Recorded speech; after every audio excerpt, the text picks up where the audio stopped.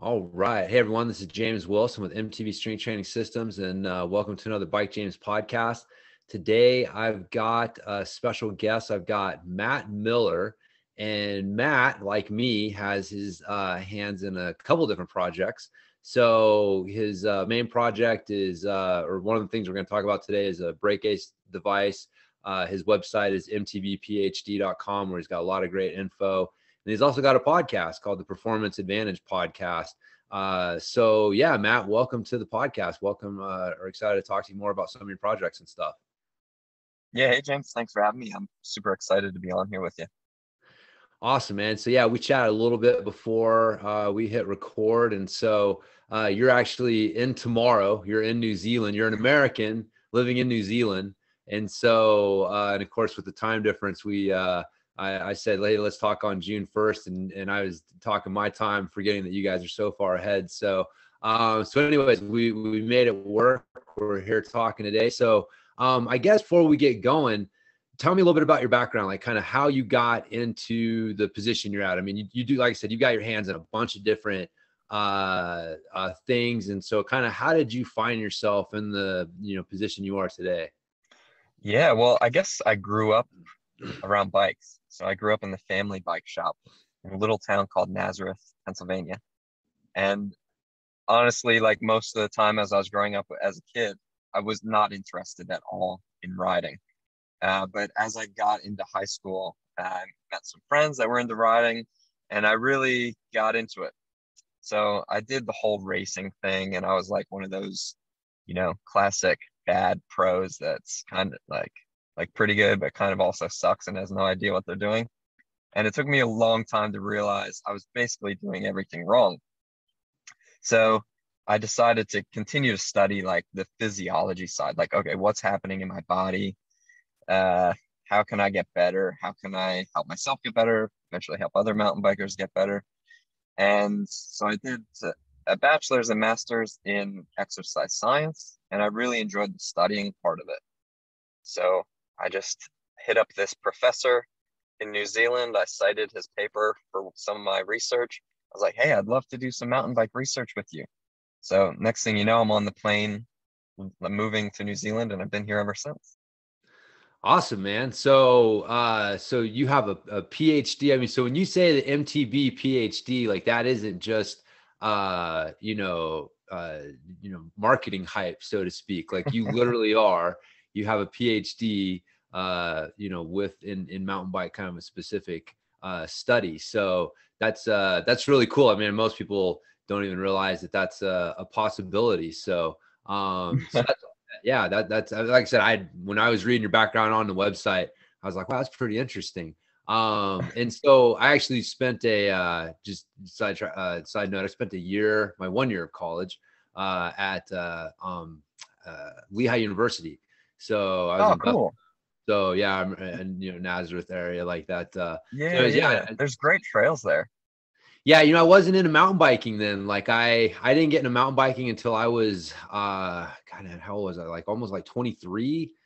So when I got my first mountain bike, and it was kind of through the back door a little bit. Like I got it. I was wanting to ride my bike to work. I was living in Santa Barbara working for a company that certified personal trainers, and I was like, man, okay, I want to ride my bike because parking was atrocious. It still is. And I thought mountain bikes I thought road bikes looked weenie. And I thought mountain bikes looked tougher and looked more like a BMX bike that I could relate to. So I got a mountain bike, and then that was kind of how I got into it. It wasn't even to start mountain biking. It was more to just like commute to work. But then I rode up and down a fire road one day, and I was hooked. I was like, oh, this is really fun. And so, yeah, like you though, man, like it's funny hearing you, because it's like, all right, how do I get better? Right. Like the realization that the human body is supremely adaptive.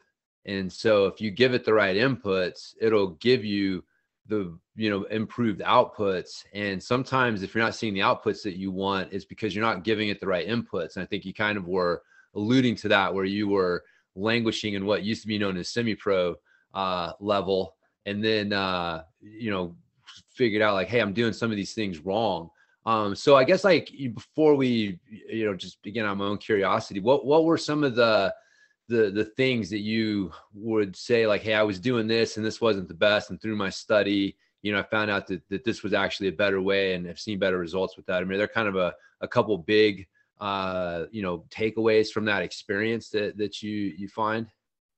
Yeah, totally. So I guess like for someone, when you don't ride a lot, like you want to go hard, right? So Mm-hmm. when I started riding, yep, go hard. And then I have a few days off because I'm not super committed, but I continue to get better, right? So I'm going hard and then recovering, going hard and then recovering. And then when you get really focused on trying to improve, you end up spending more time on your bike. And if you take that same approach of like going hard every day, which is kind of what I did, you just dig yourself a really deep hole. And that's basically what happened to me. So I'd find myself like digging, like going hard or too long or just slightly too hard every day, 6-hour rides, things like that.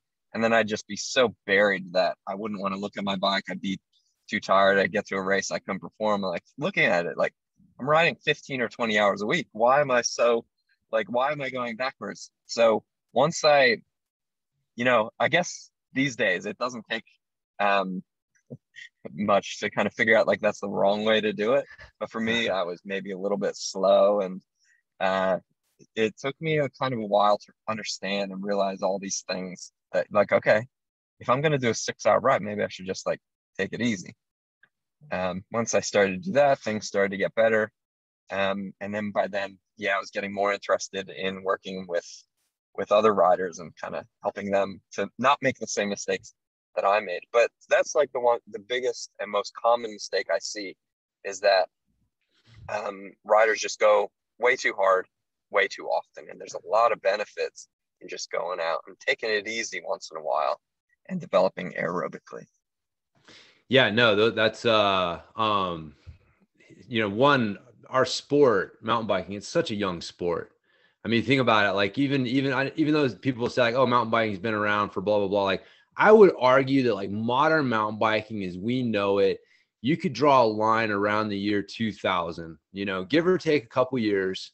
Maybe, but that's when you had your the Marzocchi Bomber fork, the Hayes disc brakes, like some of these things that, man, people just take for granted today, like, oh, reliable suspension that won't break and reliable brakes and disc brakes and these things that again we kind of take for granted today. Like these, by that point, by 2000, around that time, we kind of had the basics figured out, and I mean, I still have a Turner RFX. I got a frame that, I swear I could build that thing up. And I know it's not going to be as like, as good as a modern show bike, but you're not going to look at it and be like the bike that like John Tomac used to race cross country on with the drop bars, that like looks completely different than what we would think of as a mountain bike.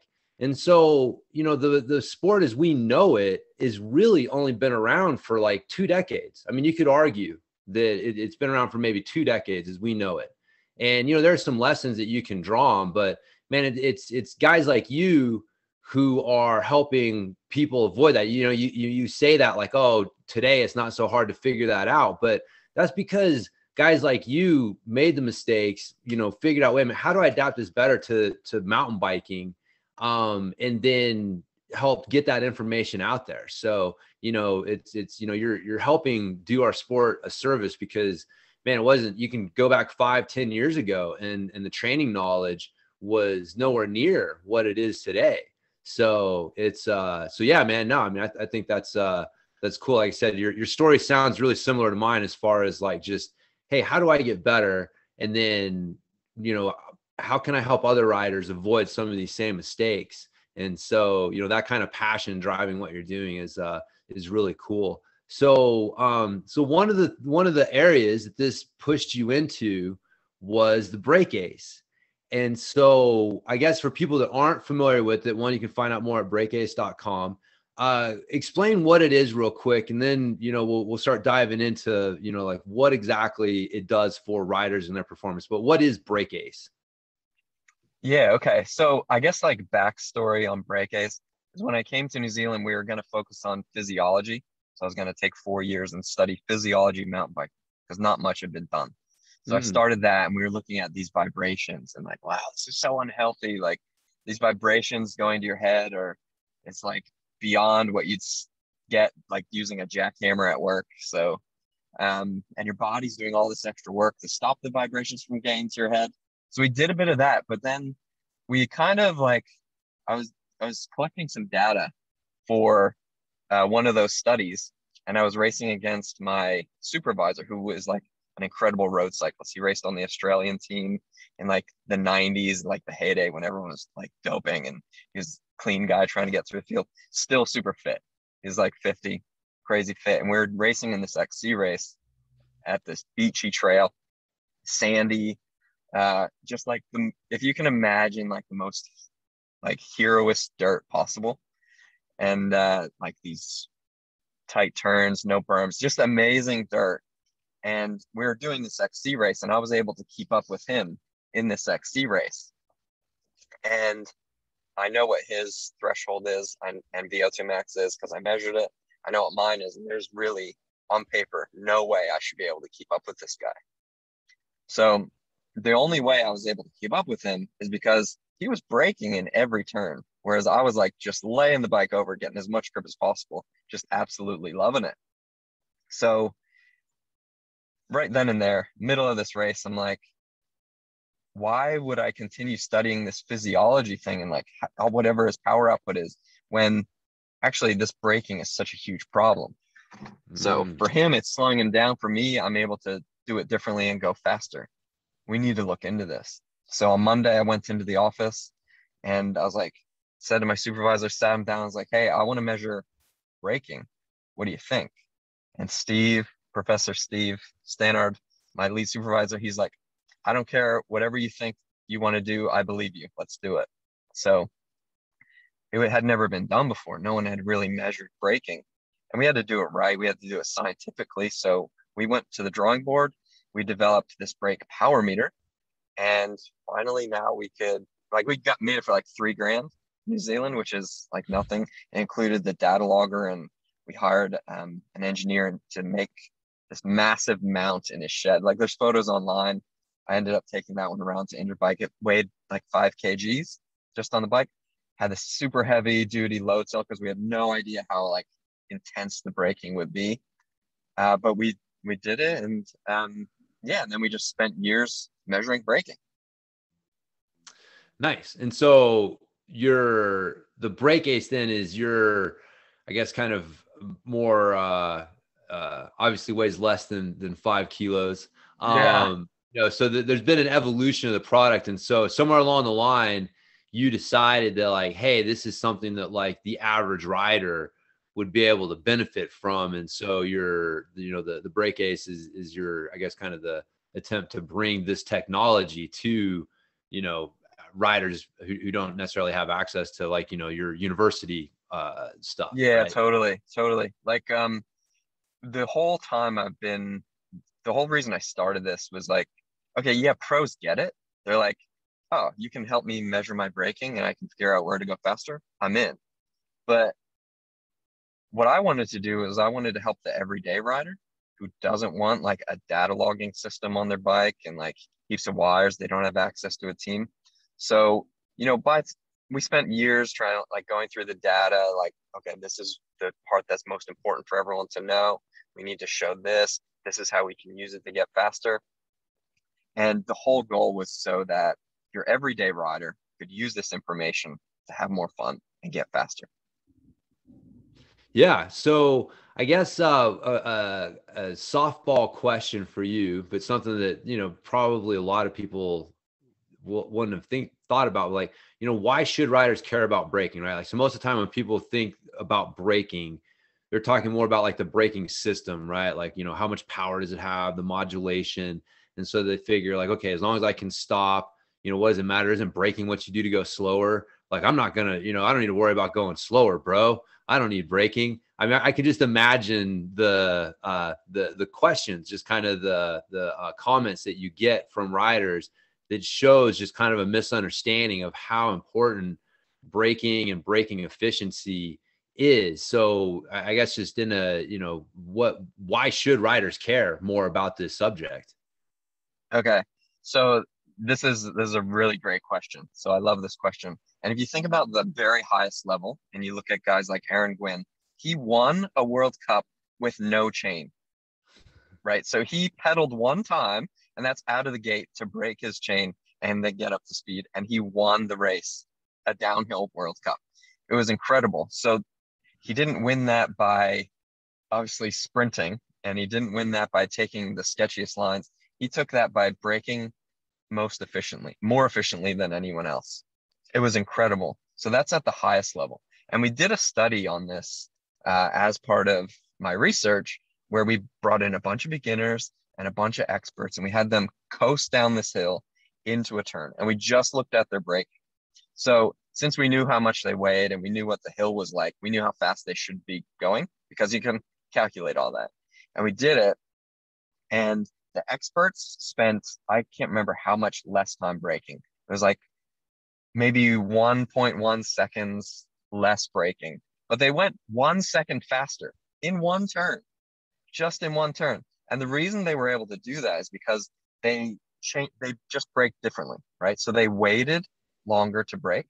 They were happier to go at a higher speed. They braked harder when they did brake. And the result of those two things was that they carried more speed through the turn. So mountain bikers, we all want to go fast, right? I mean, I guess I speak for everyone, but I want to go out there and I want to go fast. And braking better is the easiest way for me to go faster. Pedaling harder sucks sometimes, right? Yeah. But braking more efficiently, we can make a change in one day and we can already be faster. Yeah, man, that's really good insights. I explain to people sometimes because a lot of it comes down to efficiency, right? Like it's not who can do the most, it's who can do it most efficiently. And so the that idea of efficiency, it's crap, man, I lost my train of thought on what my analogy was there. So no, I apologize, man. But yeah, Well, so I think what you can envision like along those lines is you envision that rider, and let's just use me as an example. I go out there and I sprint and then I jam on the brakes in every turn. I sprint, I jam on the brakes in every turn. And like, yeah, maybe I can go like pretty fast, but I'm gonna get bloody tired super quick. yeah. So, we get a guy like you who rides smooth. You don't have to pedal as hard and you don't have to brake as much, and you can go the same speed. Yeah. And that's how you want to get through a whole trail, right? Like keep your wits about you without digging deep and going cross-eyed, and then brake smooth, and you're just gonna have more fun. Yeah, no, that's totally it. Yeah, as you're saying, I remember what I was gonna point out. Like people get confused because what we want is momentum. I think you'd agree with that, right? Like momentum is what we're after. Momentum is, basically more momentum you have, the faster you're going. And so pedaling is the most obvious form of gaining momentum, but it's not the only form of gaining and maintaining momentum. And so what you're talking about is like by braking more efficiently, you're maintaining more momentum out of a corner than by braking inefficiently. And you can make up for that inefficiency by pedaling, right? And so Yeah. you can pedal some and get back up to speed. And so, but that's not the same thing. Like the process that you went through to get that momentum is not the same.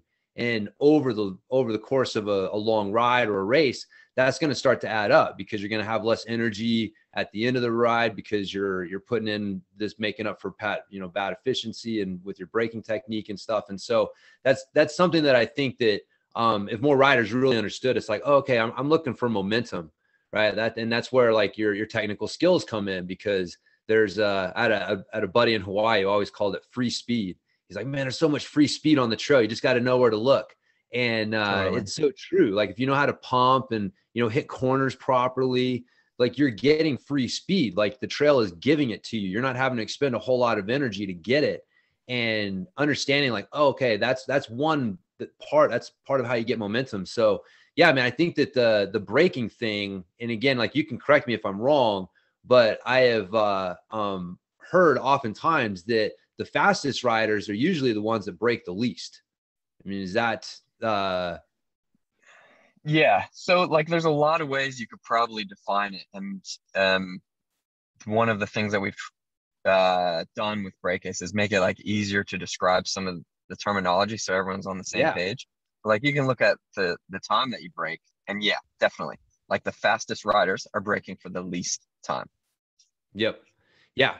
And so again, it's one of those things. If you want to be faster and you can definitively point to like one of the factors that makes a rider faster, it's like, then you would want to focus on that. And so if braking less is one of these factors, then from a scientific approach standpoint, then that would be something you would focus on, and using a tool like, I mean, really not like Brake Ace, but, pretty much Brake Ace, because as far as I know, there's nothing else like it out there, helps people with that. So I guess at this point, like you've used the Brake Ace for your studies. I'm assuming you've also used it in coaching people. Is that, Yeah, yeah, and so, definitely.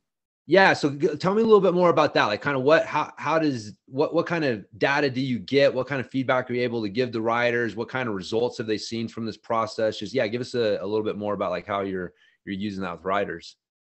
Yeah, okay. So I think I need to kind of preface this with I am not a skills coach, right? So Right. I'm a fitness coach and I've worked with riders at all levels to get fitter. And now we have Brake Ace, which is probably more skills based. And I've spent a lot of time with riders using Brake Ace, not as a skills coach, right? So, but they've been able to gain heaps of time using Brake Ace just by taking new approaches based on the data. So one of the things that Brake Ace does, and this is probably the best thing that it does, is it looks at all the braking you've done across the trail, and you might brake like 98 times or something down a 2-minute trail. A lot, right? And not everyone's bad, and not everyone can be fixed. So Brake Ace filters through all that data and says, here are three places on the trail that you can improve the most. Okay, so that's called the key opportunities. And what we do with riders is we go down, we do a run on a trail, 1 minute to 3 minute downhill that they know. They do a run and we find their key opportunities, these places they can improve. Okay, so then we look at the app. The app shows us where they are and we go there and we can see now what their braking was. And then we can now look at the trail and we can find new approaches. So it didn't take any proficiency on my end as a skills coach because I am not proficient in it, but just like looking at what they did and then having the rider there at the trail and looking for a new approach to get through that faster has gained them on average 5 seconds on a 2-minute trail.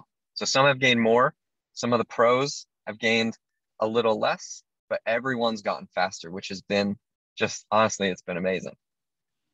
Yeah, man, that's you're the weak link. That makes so much sense, right? Like it's one of those things that when you hear, you're like, well, duh. But until someone points it out, like, oh yeah, I'd never really thought about that approach. As far as like, you got the whole trail, and people want to improve over the whole trail, as opposed to, okay, where's the weak link within the trail? Like, where's this key opportunity? Is you put it, for me to get better? And so instead of trying to focus on this giant thing, well, let's focus on the smaller task.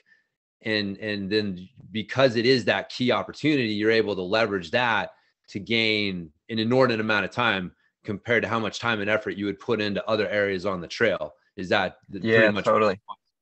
Totally. And this so I don't consider myself a skills coach. I've done some skills coaching. So I really wanted to test this with a skills coach. So my good friend who I grew up racing with, Harlan Price, who you may know, he's based in Virginia now, but he's an amazing racer. Now he's focused on skills coaching with Pimbia.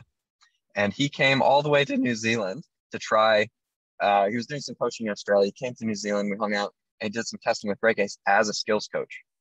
So we took him down a trail and he was even able to go faster just by finding where he could gain the most time. Because one of the things that I see, I see kind of, seems like maybe the wrong approach is you see racers, especially racers or, are just the rest of us. And we'll be out there on a trail looking at the sniper line, right? I don't know if you guys call it something else, like just like a real tricky line, maybe cutting corner, a Strava line or something like that, Mhm. looking for these like medial ways to save time. So we might do something like super risky, like jump over 17 rocks, like into like a turn, crash or not. And it might not really save that much time. So racers will always be doing this, looking for like, oh, what's the fastest straight line through here? And maybe you can gain like 0.2 of a second. So what we want to do with break ace is we want to show you like, this is where you can gain the biggest amount of time. So let's go there and focus on that instead of focusing on things that are crazy or risky. Let's make it easy on ourselves. Yeah, no, that's like I said, man, that's a really smart approach because it's the risk to benefit ratio. And so if you don't have any objective way to tell what the benefit is, then it's really tough for you to understand what that risk to benefit ratio is. And so, yeah, like you said, like trying to freaking jump some crazy sketchy line into the turn to save like, yeah, 0.1, 0.2 seconds. And it's, you know, versus like focusing more of your time on this one section. Like, hey, if you really focus more time here, like you can actually gain a full second. You know, so that's really smart. I mean, like I said, because it's tough to have an objective way to tell where you can improve the most. And like you said, like braking and your braking efficiency is one of these really, you know, direct correlative factors, you know, towards that. So yeah, man, that sounds like a really interesting tool. So I guess in your studies, have you found that there's a common area, right? Is there a common theme that most riders tend to struggle with? I know people kind of have individual things, but you know, I'm sure you've probably noticed some trends. Like, you know, most riders tend to, you know, if you were to categorize like where, you know, most people's key opportunities tend to be, is it in, you know, a certain type of corner or a certain type of, I don't know, like I said, it maybe not. I was just kind of curious what you've maybe noticed trend wise from all the studies, because you actually have had a really unique viewpoint on our sport that not a lot of people can say objectively that they've had. Yeah, you know, it's interesting because every trail is different, right? Mm-hmm. And we've tested, you know, we did testing at Lehigh with Jeff Lenoski, and we did testing in Rotorua, and you know, and every Lehigh is super rocky, Rotorua is super fast, but the trends are pretty similar. And one of the biggest mistakes that I see is riders try to go into a tricky section too fast, right? So, okay, we're talking about going faster. So why would I not want to go into a tricky section really fast? Well, the problem if you go into a tricky section too fast is you're losing, like you're out of control, right? And the only way to start to gain control on your mountain bike is to try and slow yourself down. So when these riders are going into these tricky sections without slowing down enough into them, they're just braking really hard the whole way down. And they're really they're riding on the edge when they're doing that. And it's not a good idea to ride without control, right? We really want riders to be 100% in control when they're riding, especially at those most tricky sections. So that's one of the main themes that we've seen with these key opportunities is, okay, this is the trickiest section on the track. Let's actually try and slow down a little bit more into it so you can ride in complete control through it. And then, you know, they do the run the next time, and obviously new key opportunities, that one disappears, and they have another new place that they can focus on to get faster. Nice. Yeah, that's good. Good advice. I think too many people rely on momentum to get them through sections. I mean, you see it time and again where, you know, yeah, they're carrying way too much speed into sections. And, you know, one of the things I've noticed myself is, you know, one of the reasons people do that is because they tend to not have very good slow speed balance. And this is one of those things that, like, I recommend people be able to do track stands. And I've had some debates on this and seen people have different opinions on this. But to me, it always was like, but, you know, momentum helps you balance, right? Like, that's why you can ghost ride a bike. You know, the momentum's holding the bike up, but as soon as it starts to lose momentum, it falls over. And so track stands are just your no speed balance. Like that's your slow speed balance. And so I think that a lot of riders tend to try to ride too fast through sections because they're not comfortable with their slow speed balance. And then that puts them in these situations. And whereas if they were, were able to be a little bit more confident, then they could slow down a little bit.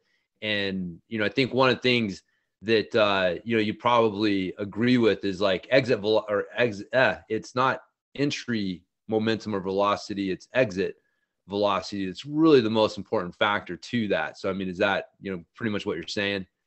Yeah, totally. Exit speed in turns it's an amazing thing that we've really started to look at a lot more. So like one of the things we do with Breakus is identify the apex, and then we can also overlay the data on the GoPro and things like that. And I've had some World Cup riders, and just looking at how they come into a turn and then how they exit it is totally different from me, and that's why it's just light years ahead. But they'll wait a really long time to brake, and they'll brake incredibly hard at the apex of the turn, and then they're totally off the brakes. And they're also doing some tricky things with like front brake balance and things like that into the turns, but they come out with so much speed, and that's really what you want, right? Is to come out with speed, because then they don't have to pedal. Me, I might be on the gas or something like that, and I'm getting more tired as I go down. Yeah, no, that's again, that ability to carry momentum through corners. And because I think that again, something a lot of people don't really appreciate, because in the fitness world and the cycling fitness world, there's such a focus on the physiological side, which is important. But the reality is like, your VO2 max, like after a year or two of training, like you're not really going to see that thing improve a whole lot. And in fact, as you age, it's probably going to decline. But you find aging athletes in their performance continues to improve as some of these physiological markers of predicting performance decline.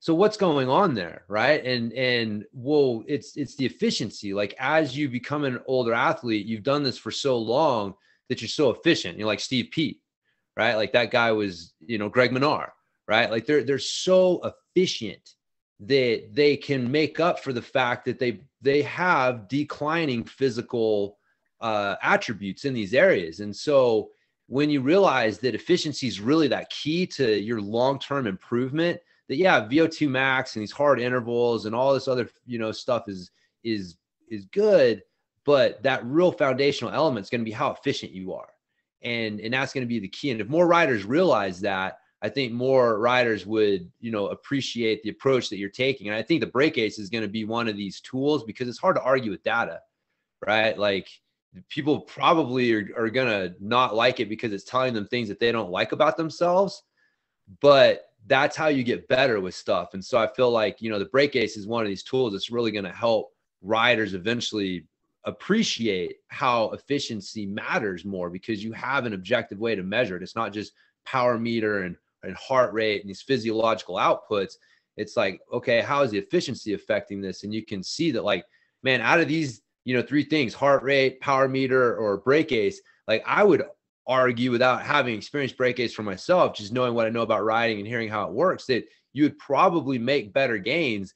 Not that you're neglecting these other areas, but if you're going to pick one data thing that you were going to use and focus on, that is probably going to help you improve as a rider more than these other things. And so, so cool, man. The more I talk to you about it, the more excited I get about this, this thing. Like I told you, I've been watching it from the periphery, for a few years. So but hear more about it from you is cool, man. So, hey, one of the things around that, that measuring part is, I coached the U.S. enduro champ Seamus Powell.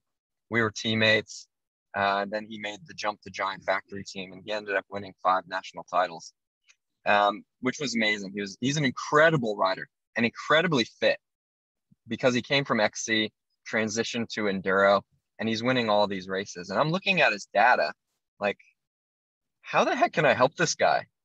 Like I can help him be ready for the next enduro in like, I don't know, Europe or wherever, Colorado, he's a New York boy. And I'm looking at how hard he's pedaling. I'm like, well, actually, you won national champs and you pedaled like 3 times. How can I, as a help you win more races? Right? I have no idea. So I could focus on all these fitness things for him. And for a guy like him, he doesn't have much gains that he can make in his fitness. The rest of us really do, and we can definitely benefit from that fitness. But for him, yeah, I mean, what are we going to do? Make his VO2 max like 0.01 higher, or his threshold power, higher? So that was really, I'm just looking at it. I was looking at it from the outside. He's retired now, but I was like, this would have really helped Seamus win more races because of that efficiency thing, like you say, and the data that we were looking at. Yeah. Yeah. It makes it more specific to the trail. Like that's the specific problem that you're trying to solve as a mountain bike athlete is riding that trail presented to you. And I think that's one of the things, like you said a couple of times, like you don't consider yourself a skills coach. And I know why you say that, but on some level, like, and I think you've, kind of realized this, that like what you're doing is kind of like skills coaching, because you're giving people the problem. Like, what's the most important problem you need to solve? And I'm a strong believer that the human brain is the most, fascinating problem solving machine ever created, right? We sent a man to the moon and we can deal with mother-in-laws. It's, so it's, God dang it, dude. I fucking forgot my train of thought again. I don't know why I keep forgetting my train of thought. I'm going to have to do some editing on this one when we post it. So I apologize for that. No, but yeah, man. So I guess kind of, yeah, sorry. You're the problem is you've got me thinking about all these different aspects of riding, and I've got like freaking 15 different things juggling around in my head. Like, dude, this point was awesome. And then you keep going. I'm like, oh, I got to remember to, reiterate this point. Cause this is, like I said, man, this is kind of like groundbreaking stuff on some level. Cause like you said, like, what do you do with a high level athlete that there's not a whole lot you can do with them from a fitness side? And that's where the efficiency side, comes in. And that's, yeah, that's why I was saying, like, with the skills coaching thing, like, you are kind of helping people in that area by giving them the right problem to solve.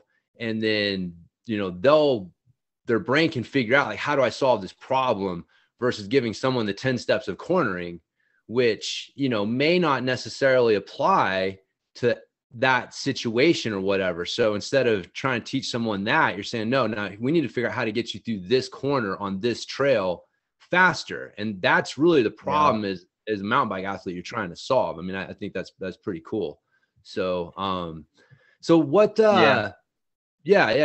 what, I guess, in working with riders, what do you see? Like, I mean, you kind of mentioned it, I guess, like too much momentum. Would you say like that is probably like one of the main habits, like that leads to poor braking habits and poor efficiency?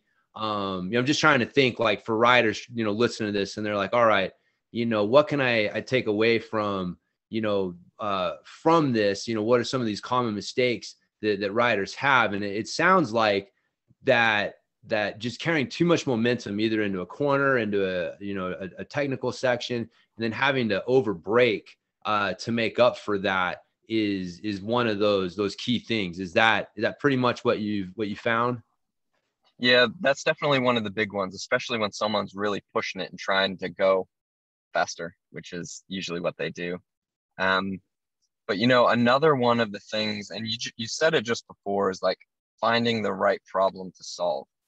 And if you think about a Grom, I guess we call them Groms here in New Zealand, just, like a young kid that absolutely shreds, right? And what do they do with their buddies? Like, they're not out there doing like full race runs trying to get the Strava time. Like, they're out there picking the gnarliest turn, like trying to lay the bike down and try and go through it faster, right? And then they go to the next turn, they see who can crash the most, or, whatever. But what they do is they have, I think of them as having unlimited time to just kind of try things on trails. And, you know, you and I and everyone listening kind of doesn't have unlimited time to go and session different parts of the trail. So when we go out there, we basically do the same thing every time. We go fast, we try and beat our friends, try and get the Strava time. We get to the end, get some beers, whatever. And then what we miss along the way there is we miss like, okay, what is the problem and how do I solve it? So by showing everyone, okay, here is your key opportunity, your biggest problem that you can solve. Here's the right problem to solve. Now let's solve this, just like a Grom would do. Let's try new approaches. You know, so me taking the skills coach approach, it's like, let's try it. Okay, let's try this section. Try and slow down here. Like, here's the right problem. Here is the problem. Here's what you're doing. And we measured it. Let's solve it, measure it again, and see if you actually improved. So I think, you know, when we look at the rest of those sections, you know, for someone, it might be they're over braking a lot in the rear and, you know, they're kind of sliding through the turn, or they're not braking enough to get over a tricky section and they're coming through slow. So at that point, when you're looking at this other specific section, there's the trends are super varied, as varied as the trails. Yeah, no, that's yeah, good insights. And again, just being able to objectively measure that is such an important thing, because yeah, it's, you know, your time, like Strava times are so misleading. They're not all the same, right? Like I've always, you know, told people, like, I'd rather you see two people and they're riding the same speed, but one guy is like flowing and looking smooth, and the other guy is pedaling like his hair's on fire. And you just, me personally, I'd rather look like the first guy. You know, some people don't care. You know what I mean? They're like, I don't care. It's just, you know, for myself, like I believe in that, you know, having some grace and some skill in how you're doing your thing. And that's what I think that's what the break ace can help people do. And so, yeah, just even thinking from, you know, from a skills perspective, if you even want to call it that, like, you know, being able to check and see how different, you know, like riding setups, like, I guess that actually is my next question. Like, have you found some different stuff from like different riding setups from, you know, like flats versus clipless, or handlebar width, or suspension setup, or, you know, I guess, how have you found like equipment affect some of these trends that you've seen? Yeah. Like we've done some really like small setup changes and measured it with some of the World Cup guys. And that's been like pretty interesting. But I know you're a big fan of flat pedals. And because you have your own pedal system, right? Yeah, the Catalyst pedal is flat Yeah. pedal that I had brainstormed one day, based on some hypoxic insight on the trail. But yes, yeah. Cool. Like I don't really ride flats. Like I grew up in XC and they, you know, stuck with clips ever since. But we have like in New Zealand, like half the riders use flats. I was like, Mhm. I gotta see what these flats are all about. So I spent a good week like measuring this stuff, and it was the trails were slippery, and I was like, okay, let me get used to riding flats. And I feel great, by the way. I feel amazing climbing, and I should probably ride them more, especially based on what I found. So I was like, okay, let's see how I go down this descent with my flats versus my clips. So I did run after run after run, and I analyzed my braking with the flats after I was used to them, and then with my clips that I'd been riding for years. And it was crazy because I braked less, you know, based on my flow score, which is this major score that we use to analyze your braking overall based on duration, intensity, and modulation. And so I braked less and went faster with flats. I could not believe it, honestly.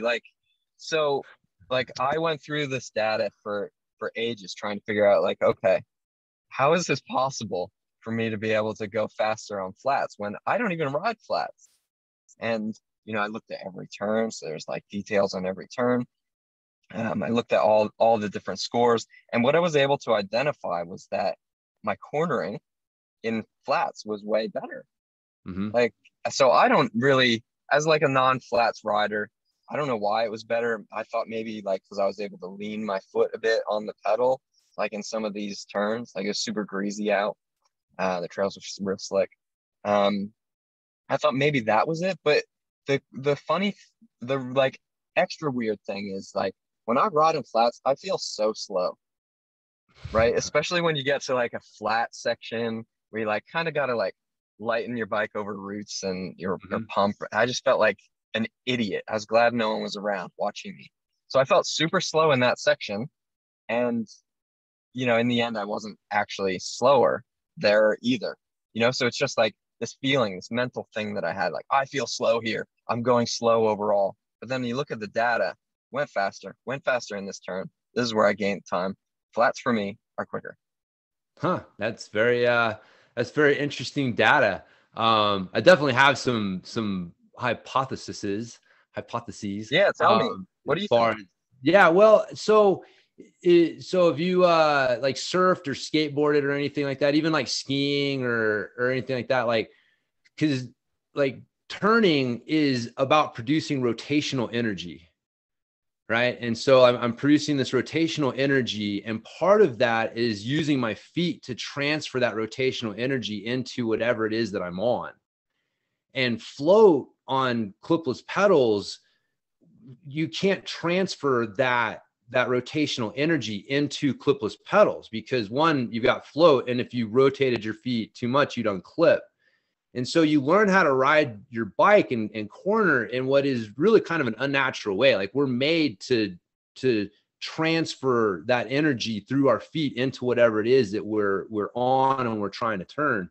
And so with flat pedals, you can get that full rotation. Your body's doing all this rotating, creating that rotational force.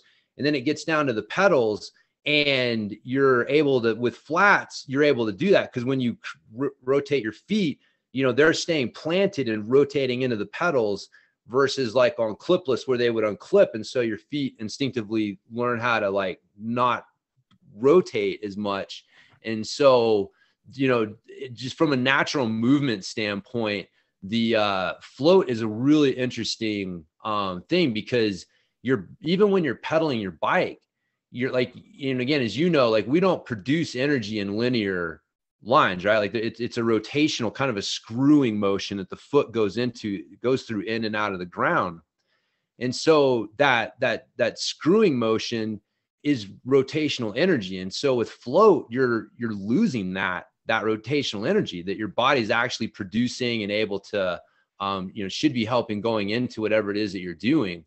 And so, you know, I have a whole, you know, thing like, you know, your goal with the pedal is to try and stabilize the energy that's going into that platform. And so what the problem that we've been looking at, the way that we should look at it, is it's not like ball to foot or mid foot position. It's how many pressure points do you have through your foot that in contact with the platform. Is it a single pressure point system or is it a double pressure point system?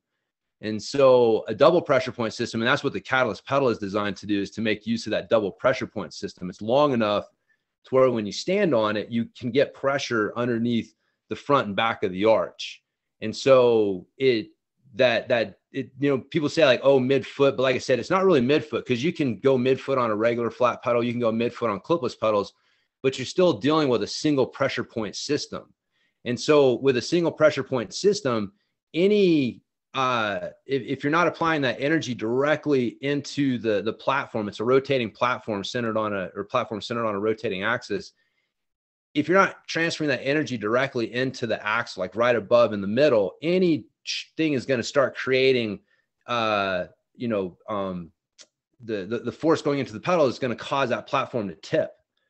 Right. And so that tipping, that's why people's toes point down when they're pedaling, is because it's that and so that energy, instead of going down, is actually rotating the platform forward.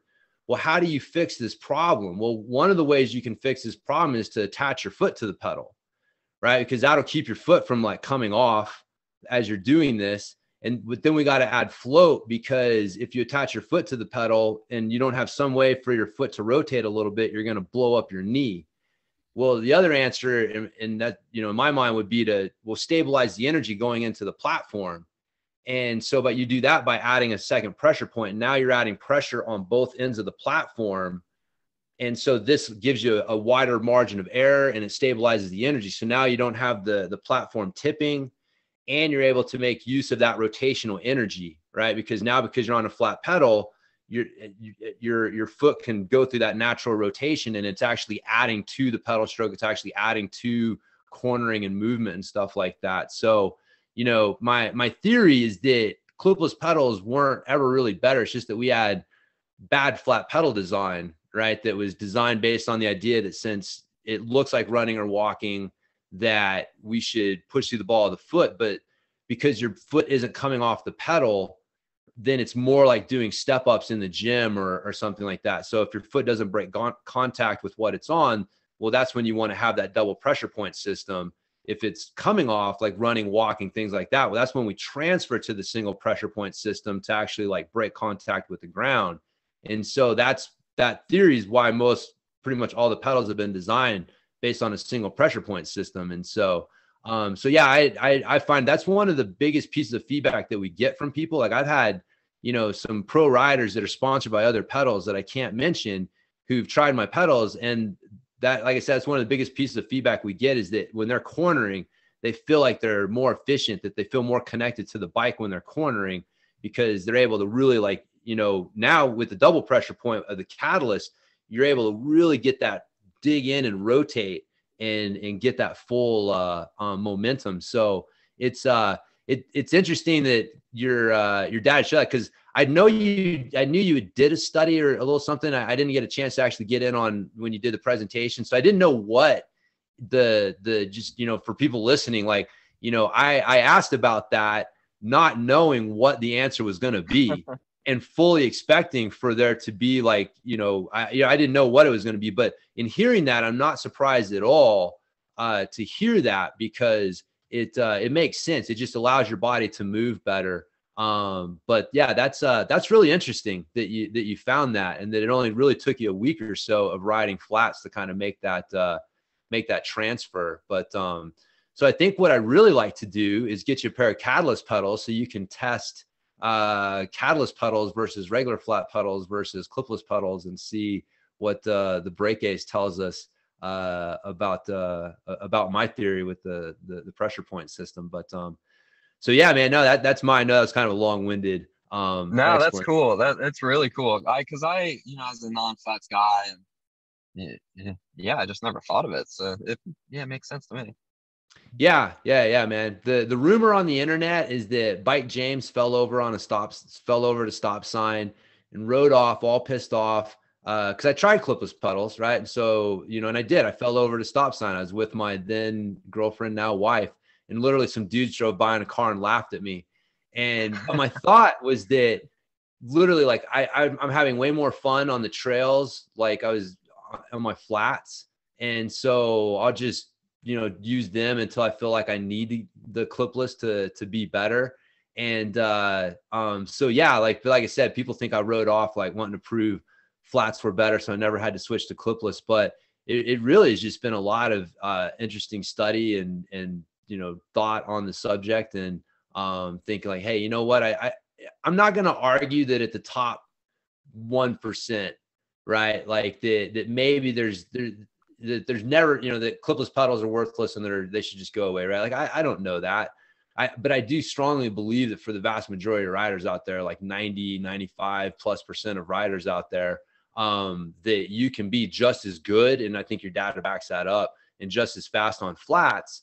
And you can make the argument. In fact, there was one study I came across that showed like clipless pedals increase your chance of getting a hip injury if you're in a wreck, right? So like there is data that supports, like it's not just opinion. Like clipless pedals do increase your risk of injury if you're in a wreck. And so if you're able to ride just as fast but without that risk, and again, this is why I think like the big conspiracy theory in the cycling industry, because people wouldn't want to make that choice, who would ride clipless pedals if they knew that they could be just as good on flats without all the mental stress and the potential pain. like I said, for racers, it's a different thing, right? But yeah. So, anyways, that's kind of been my thoughts on it, kind of some of my findings with it. But it's interesting that you kind of found that through your own experimentation. So, so Yeah, that's cool. yeah, man. In New Zealand, like way more people ride flats.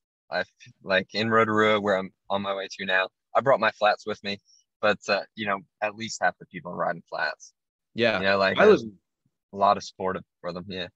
Yeah, no, I think that's becoming more common. I mean, I live in Fruita, super common, bike area, or big biking area, and same thing. It's kind of funny. I mean, even on like Pink Bike, they'll have polls, and over half the respondents will be like, "I ride flats," and yet every year, you've got this endless list of like awesome looking clipless pedal shoes and things like that, and it's like, here's your yearly brick of a skate shoe with sticky rubber on the bottom from 510. You know what I mean? And it's like, why can we not get the same attention and thought as far as like shoes and some of the things like that go. But it is funny, man. Yeah, it is more and more riders that are getting into it. So well, cool, man. Well, I guess I know I've had you for about an hour here, so I don't want to take up too much of your time. I guess, wrapping up, I mean, any other kind of insights or words of wisdom or anything from, the break A side or the, physical training side or anything that, I don't know, any other things that you feel, be good to leave people with? Yeah. Oh, how would I sum it up? I'm not really sure. I think one of the things that I would want people to remember is like information is all around us, and information is helping us have more fun and ride faster. And you know, mountain bikers have typically, you know, it was just, well, from the start, it was just a bunch of hippies in the woods. But now we have these incredible machines that are just so advanced, and more people are riding. We're riding more, we're riding faster trails, and technology and data is a huge part of why we can have more fun and ride faster, and more people are riding, and there's more trails. So yes, like it's about going out there and enjoying yourself out on the trails. But I do think like we're headed to a time, and you know, we're already in that time in most everything else, where, you know, our phones basically rule our lives, and that's technology. It's like the more information that we get, the better riders we're going to be. And that's definitely where the future is. And you know, it's almost like e-bikes, people need to either embrace them, or they're gonna be upset for a long time, you know. So technology is the same way. Yeah, no, that's good words to end with. I think but as well, I think you'd agree with all that information, there can be a lot of noise. And how do you cut through the Yeah. noise, the things that are the most important? And that's why I keep going back, like, I think the data, what BreakAce is providing is really an opportunity for people to cut through that noise and be able to get to like, okay, what really matters for me on this trail for this specific problem. So yeah, technology and data is great, but we need more tools like BreakAce to kind of help us cut through all that stuff and figure out where we can make the most improvements, man. So cool. So where, they got breakace.com. They can find out more about the BreakAce device. They got mtbphd.com where they can go, they can sign up for your email newsletter, and you got a free training program sample that they can download and check your stuff out. I know you've got the podcast at performanceadvantagepodcast.com. Anything else that you want to, let people know about how they can find out more about you or get in contact with you? Yeah, I mean, I guess most mountain bikers are on Instagram these days, so you can check me out on Instagram at mtb_PhD or something like that. You know, obviously BreakAce is a huge part of what I do, and helping mountain bikers get faster, just like yourself. And you know, yeah, just we like talking about mountain biking and doing mountain bike stuff just like the rest of them. Yeah. Well, That's the thing, man. You can tell when people are real riders doing it for the love of helping other riders. Cause dude, it's funny. People are like, man, why don't you like make programs for, motocross? Like there's so much money in motocross. I'm like, man, I don't know why God sent me to save the mountain bikers. I got no idea, but he did. And I say that tongue in cheek, like joking, just more like, that's my people. Right. So it's, Yeah. helping, you can tell when people are doing it because they want to help rather than just trying to make money or, hey, there's an opportunity, from a marketing standpoint or something like that. So yeah, man, no, I really appreciate what you're doing and encourage people to check you out and learn more about Break Ace and how you can help them get faster. So appreciate your time on the podcast today. Yeah, thanks for having me. This was fun. Awesome. Well, cool. Well, we're going to wrap up the podcast here. So thanks again, everybody, for joining us. And you can check me out at bikejames.com, and I will talk to everybody next time.